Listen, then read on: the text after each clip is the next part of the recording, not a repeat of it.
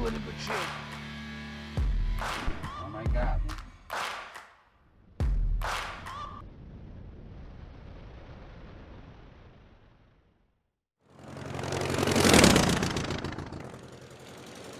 So let's get cruising along. We'll start back where we left off. If you remember, we were talking about alcohol and drugs, the very last thing. And then turn that right on over to another section of Part 91. Just kind of reviewing Part 1, I know that is general abbreviations and just general information. That's Part 1 of the Title 14 Code of Federal Regulations.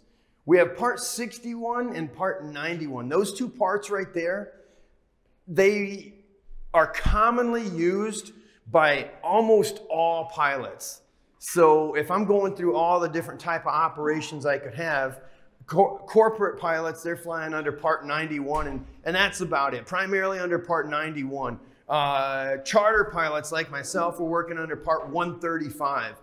Airline pilots are working under Part 121.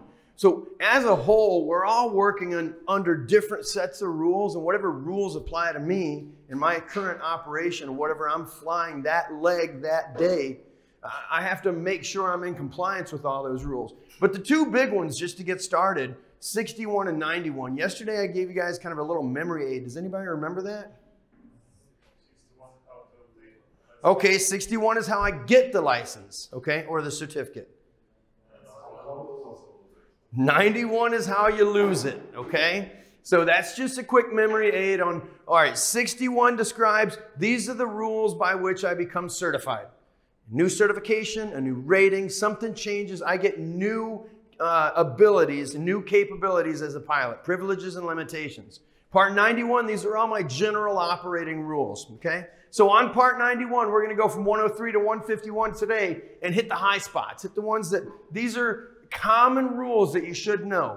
Now, the book is thick. The Federal Aviation Regulation book is pretty thick. And these are rules that pilots should know if they're going to fly anything at all.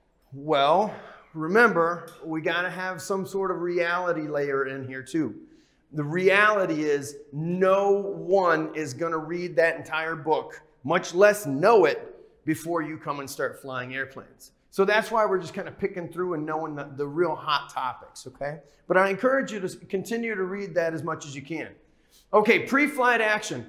What kind of information do I need before I can fly an airplane, especially if I'm gonna fly it away from another airport, okay? So if I'm flying and I'm just staying in the traffic pattern, yeah, we probably need just a little less pilot information or a little less pre-flight information. Why? Because I'm going to take off from the same runway I land at.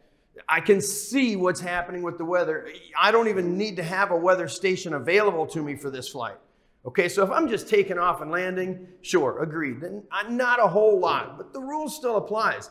Now, if we're flying away from that airport and going somewhere else, what all information do I need?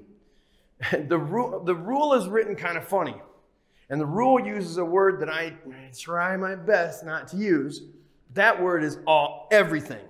Always everything. Okay? All available information.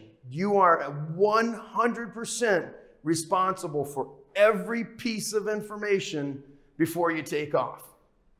Now, they gave us a laundry list of things that I need to know. Runway lengths, aircraft performance, I have to have sufficient fuel. Yeah, there's certain things that they'll list out for me.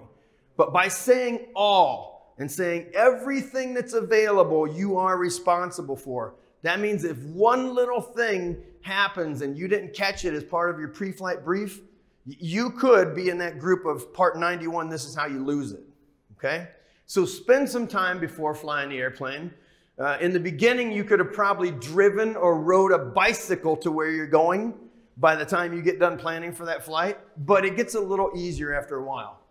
All right, so each pilot in command shall, before beginning a flight, become familiar with all. That's a big word. All available information concerning that flight. All right, you are required here, again, by as pilot in command before beginning any flight, become familiar with all available information, including runway links at airports of intended use, takeoff and landing information. You can see here we have my ugly green book. It was in here somewhere. I think that changed rooms, and he's probably got them all in there now. We don't need it now. Tomorrow, we're going to start working with airplane performance. That is your, well, this is for a Diamond. That's for this particular airplane, their POH or AFM. It's important that I look through and find out the information for where I plan to operate and also how my airplane is going to behave along the way. Okay, something else, and this is just added in as some of the digital tools that are available for me. I don't have to make it hard. This really does not need to be hard. If I want to always go to the ugly green book, that's fine. Not a lot of pilots do that. Some pilots do. There are other ways to do it. The internet is a nice, useful tool. ForeFlight is a nice, useful tool. As long as I have the up-to-date information, these things work. But I could also use an updated database in the airplane. That's on the MFD, on the G1000. I can click over and find out, look at all this stuff. Runways, links, widths, how high it is with the field elevation, all of the frequencies.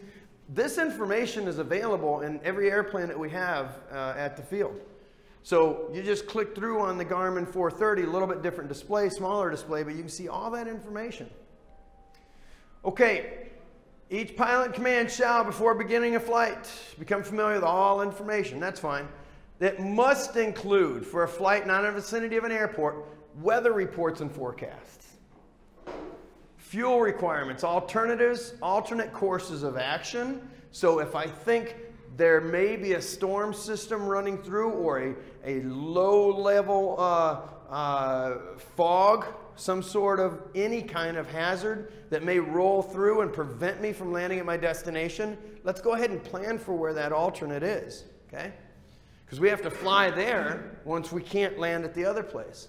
If the planned flight cannot be completed in any known traffic delays in which the pilot in command has been advised by ATC. It's not uncommon for us to go out, start the engine, taxi through the non-movement area, all that ramp, request taxi, get on the taxiways, taxi all the way out to the run-up area, and sit there. There's just a line of traffic waiting to leave. Okay, it's a busy place. So I may be on the ground for, gosh, 30, 35, 40 minutes. It doesn't commonly happen. It's usually, if anything, 5, maybe 10 minutes I'm waiting.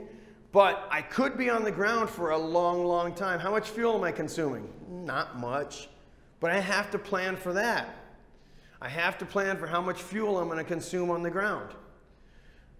The airplanes carry between 40 and 50 gallons of fuel, depending on which one you have exactly that you're using from our airplanes. So that is more than enough fuel. That's 5 hours of fuel, 4.5, 5, almost 5.5 hours of fuel. But remember, the certification is only step 1. As soon as you begin to fly airplanes on your own, you'll probably start adding people or cargo in the back, even in a 172. So if I want to go and I want to carry 3 people with me, I'm not going to carry full fuel because I'll be out of balance. I will exceed the weight limitations on this airplane. So that 45 minutes sitting on the ground could limit my range, okay? All right, so I just got to have any kind of known ATC delays. These things are happening. I can call ATC before I take off. If I'm short on fuel and I know that I have only just enough fuel to get to where I'm going plus my minimum reserves, I probably want to call clearance and ground before I start and say, hey, what's it look like out there? Or am I able to get out and go? I'm only carrying minimum fuel on board, so I'm not going to start this engine before we know that I can get out there and leave. And while you are waiting, are you able to turn off the engine? You can. The problem is if I turn off the engine, I have no way to charge the battery. And if I don't have the radios on, I don't have any way to listen to ATC. So this entire... Consume much energy? It will. Because I like the questions. The questions are, well, I could leave my battery on in my car probably and listen to the radio for a long time. The battery in the airplane is only about this big. It's got 24 volts, but it does not have a whole lot of endurance.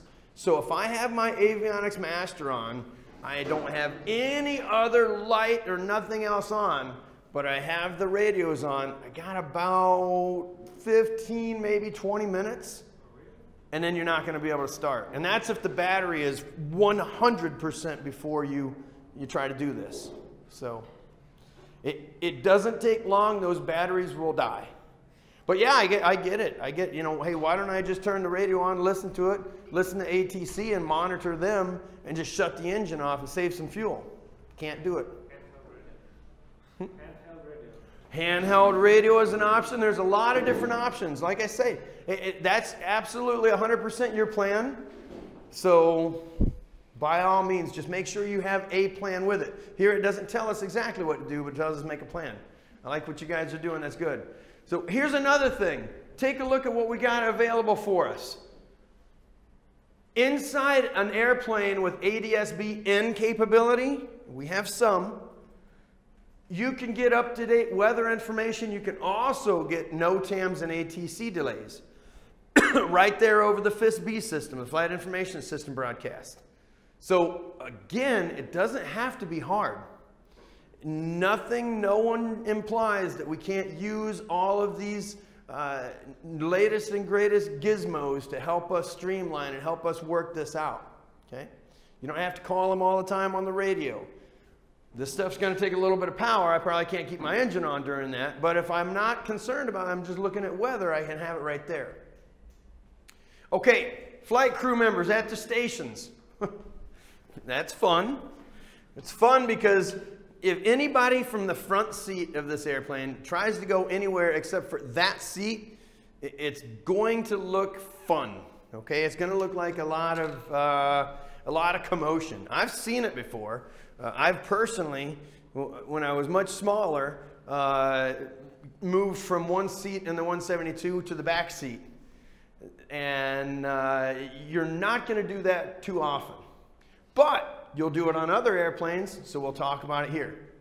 During takeoff, landing, and while en route, during those three phases, everybody in the airplane has to have a safety belt on. Okay? Each required flight member shall, during taxi, takeoff, and landing, you have to have everybody in the airplane has to have it on. Here it says each crew member shall keep the safety belt fastened while at the crew member station. We just talked about, you're in a Cessna 172, you're not going anywhere but that station. Okay?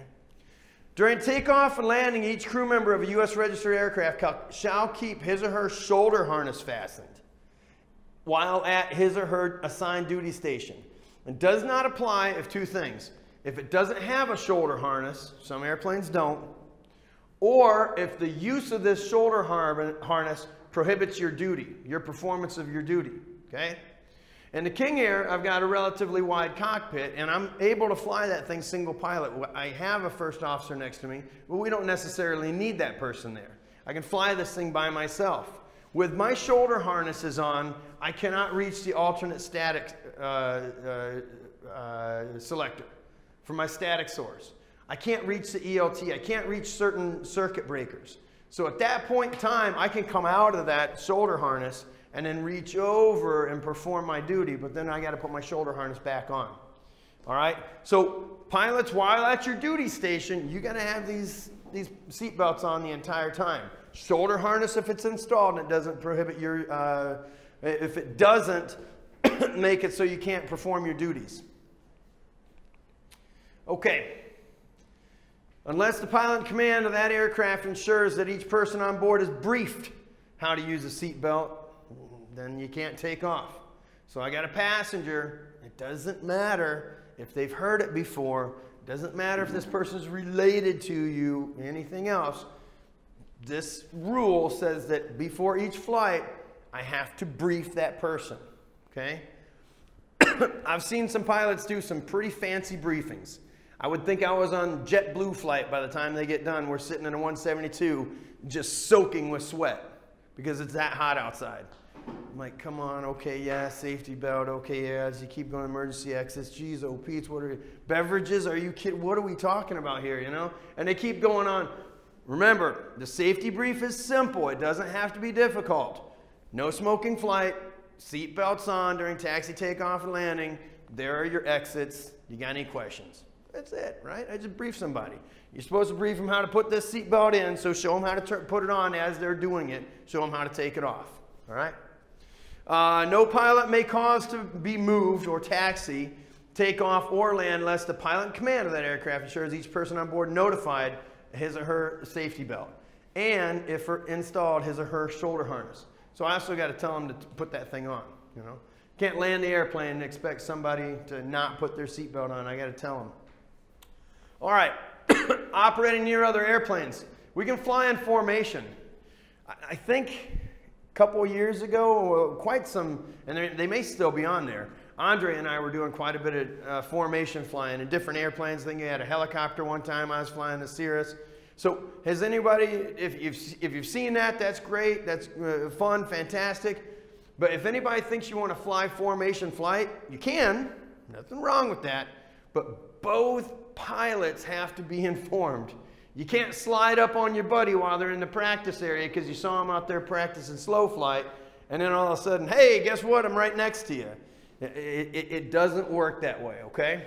So no person may operate aircraft formation flight except prior arrangement by each pilot in command. And if you're formation flight, no passengers if you're carrying them for hire. So no revenue flights on this. It's a Part 91 flight, no passengers for hire. Both pilots have agreed to it. We can fly formation. Okay. You guys tell me about the airplane speeds. I'm gonna back it up. I'm not even gonna put the slide up there because we've talked a lot about aircraft speeds.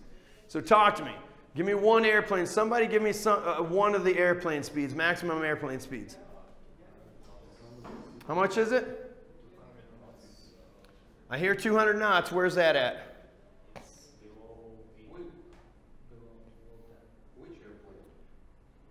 All civil airplanes. So if it doesn't have...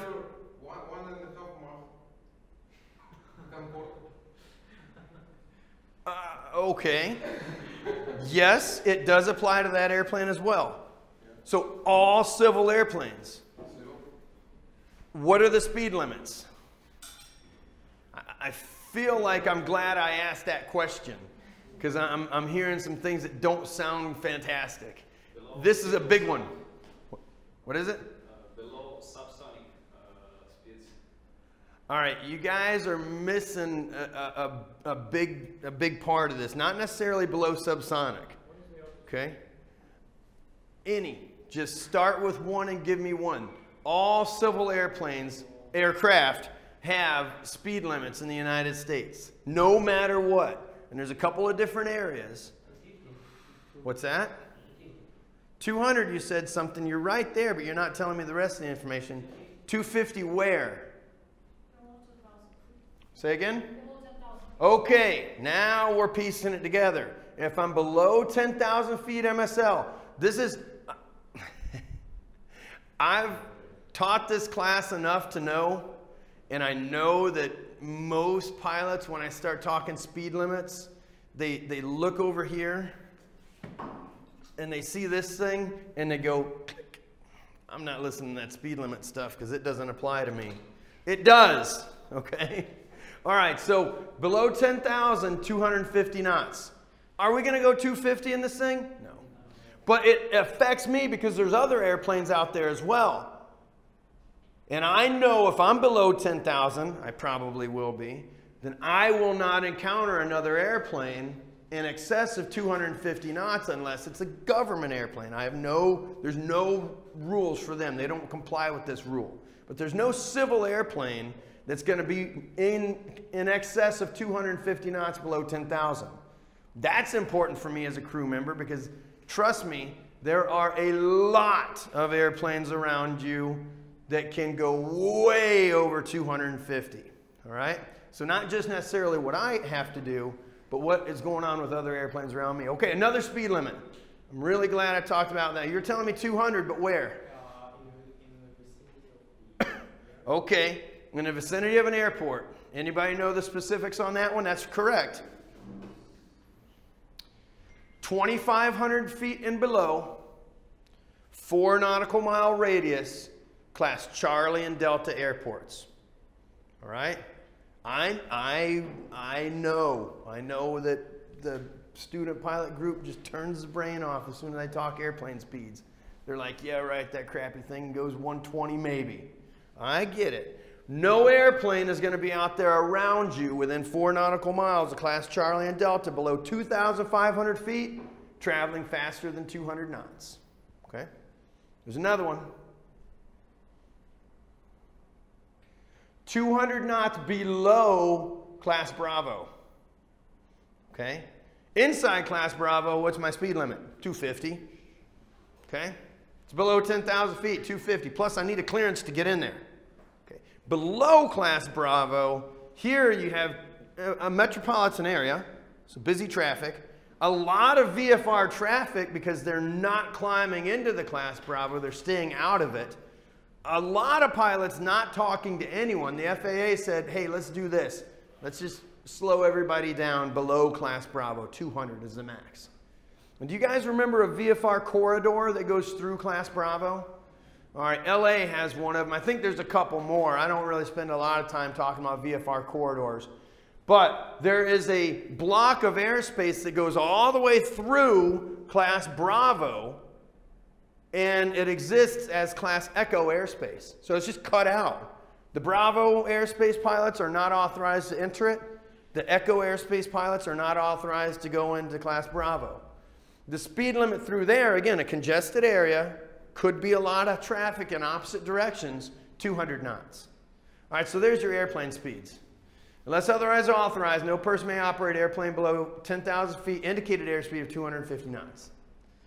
Unless otherwise authorized by ATC, they can't operate at or below 2,500 feet above the surface within 4 nautical miles of the primary airport, class Charlie or Delta airspace. Indicated speed of more than 200 knots. Okay? You can't operate an aircraft in airspace underlying class Bravo, an area of an airport in a VFR corridor designed through such a class Bravo, and an indicated airspeed of more than 200 knots. And Jepson decides to put Miami up there. Let's take a look. All around here, you've got airport, airport, airport, airport, airport, pilots flying all around that. If a VFR pilot came through with a Learjet or a Citation or a Beach Jet or a Gulfstream or whatever, could happen. If they went through there cruising through at 300 and 350 knots, you probably might not be able to see and avoid that airplane, okay? The closure rate, by the time you see it, recognize what it is, it's too late. So everyone has to slow down there. Okay, compliance with ATC clearances and instructions. ATC tells me to do something. Do I have to do it? What if I'm not in class Charlie airspace? What if I'm not in class Bravo airspace? What if I'm in class Echo airspace? What kind of airspace is class Echo airspace? I got a bunch of different answers. What was it? Controlled. That's the right answer. Well, there's only one kind of airspace that's uncontrolled. What's that? Class Golf. Okay, that's the only one. Okay? So I'm in class Echo airspace. Where is this? Everywhere. E for everywhere, for everybody. I'm not in class Bravo, Charlie, Delta airspace. I'm not close to an airport. I'm flying out in the middle of nowhere at 8,500 feet. Life is great. I'm doing my thing, but I'm talking to ATC for whatever reason. I may talk to them, I may not. It's an option of mine at that point if I'm VFR. If they issue instructions to me and I'm in class Echo airspace, do I have to do anything? Do I have to comply with their instructions? 100%. Okay? ATC instructions are exactly that. And that is a binding agreement, meaning that once they issue the instructions, if it does not create an unsafe condition, or if my airplane and I'm not in an emergency, I have to abide by those instructions.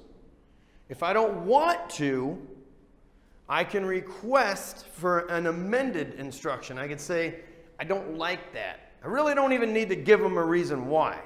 You probably want to tell them what you would like to do instead. So give them an option. Don't let them guess. Don't play a guessing game with them. You know, that doesn't work for me. Could I do this heading or this altitude instead? And they can approve it. But if they disapprove, guess what? I got to abide by that. If it becomes a safety hazard, now I can deviate. If I'm in an emergency, now I can deviate. Okay? So ATC clearance has been obtained. I'll give you a good example of ATC clearance because people think into this a little bit too much. They might tell me, is Skyhawk 7 Bravo Alpha operate VFR at and below 3,000 feet? Okay? What does that mean? Visual flight rules. So pertaining to whatever altitude or whatever airspace I'm in, 500 below, 1,000 above a cloud, 2,000 horizontal separation from a cloud, 3 statute mile visibility at all times, and I have to remain at and below 3,000 feet.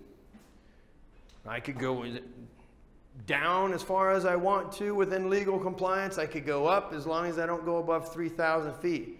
If you begin a climb and you go above 3,000 feet, now you violated that clearance. So ATC clearances, those are just instructions that you hear from ATC. And they're very, very specific in what they tell you what to do. Okay? So I cannot deviate from the ATC clearance unless an amended clearance has been obtained, an emergency exists, or the deviation is a response for a traffic alert, collision avoidance system, or resolution advisory. So some sort of safety. You know, they tell me to turn or maintain an altitude, and I look out there, and oh my gosh, look, there's another airplane there. Or I got computer systems on board that are telling me there's another airplane, I'm about to crash into it. Certainly so, yeah. TCAS, for instance. I could deviate then. Okay. If you have that emergency or in response to some sort of TCAS, and I deviate from ATC clearance or instruction, I shall notify the ATC of that deviation as soon as possible. So I'm traveling along, they told me at or below 3,000 feet VFR. All right, I have an emergency and it requires me to do something other than what they said. I got to tell them pretty quickly. I can't play the guessing game with them there either. You know, I'm deviating from this instruction. Get back on the radio, tell them, hey, I'm coming away from this. Here's the reason why.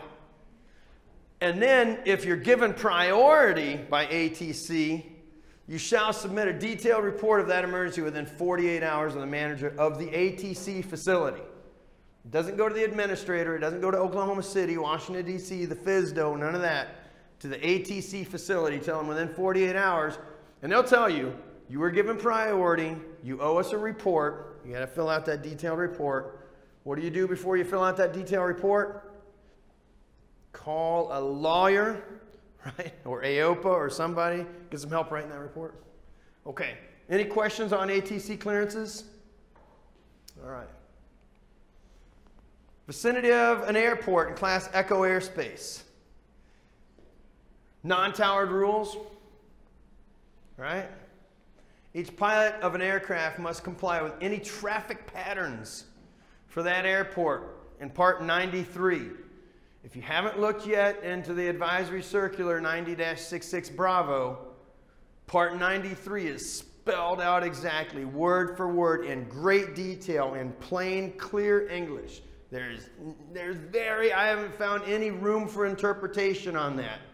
That is a very clear-cut guidance. So read that and know, if I come into an airport, I need to know if it's left traffic or right traffic. I have to know these things. I have to know how to join that traffic pattern. I can't just come in here and, oh, well, you know what, there's a runway there. It doesn't look like there's anybody landing. I'm talking on the radio. I'm just going to go straight in and land. You can't do that. You just cannot. You got to comply with the traffic patterns, okay? All right, fuel requirements. What were the fuel requirements? VFR during the daytime, what do we have? Half an hour, okay? Half an hour after I get to my destination, plus an alternate, if I'm filing an alternate, and then that extra half hour of fuel at cruising speed, okay? What about nighttime? 45 minutes. So whatever trip you're planning, I got to get all the way to the destination. If in my judgment I require an alternate because I get there and I'm not sure, I got 5 statute miles of visibility reported at this airport, I need to go there plus to my alternate plus another 45 minutes. I want to calculate that fuel, and that's my minimum fuel. And by the way, at that point in time, remember that crash we were talking about that came from, I think it was a Colombian flight. A Colombian or a Bolivian flight that went up to JFK. And it was a foreign flight crew. They weren't speaking English very clearly. They were a very Spanish flight crew. They came over, very terrible weather. They had the entire northeastern seaboard was trying to deal with an influx of traffic, which they always do, but bad weather, so they had people holding. And they put these pilots in a hold, and they were holding. And they put them in another hold, and they were still holding. Truth be known, they were working into their fuel reserves at that point. Then they tried to make an approach, didn't make the approach, applied power to take off because they didn't make the required visual contact with the runway. They had to go around, go missed. They went around, and to climb out, came back. Then they finally told them, hey, I got an emergency here. And coming back into final, ran out of fuel, crashed. I'm pretty sure everybody died in that one as well. There's usually not many survivors in these things. Okay? What they had was minimum fuel. So if I have enough fuel to go from where I'm starting to my destination and then to my alternate and only 45 more minutes, guess what you have? You have minimum fuel. So if you're talking to ATC anywhere along the way, if it's a control tower that you're landing at, you will talk to ATC.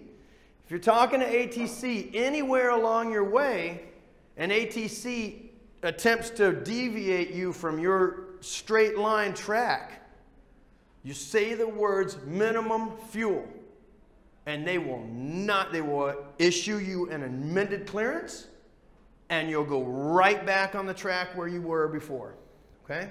I've had to say it before, and ferrying airplanes is sometimes over water and so forth. When I get there, there's just not any more than my reserve left in the tank. I'm landing this thing, it's got 45 minutes worth of fuel, 50 minutes worth of fuel, but I'm not accepting deviations that are going to cause me to eat into that reserve, okay? All right, so during the day, 30 minutes, at nighttime, 45. Excuse me, sir. Yes? What the heck is night VFR? I don't understand your question. I mean, you can see at night. You can see. Yeah. You can see much, okay. All right. So Yeah, I like the question. Is there VFR at night in Russia?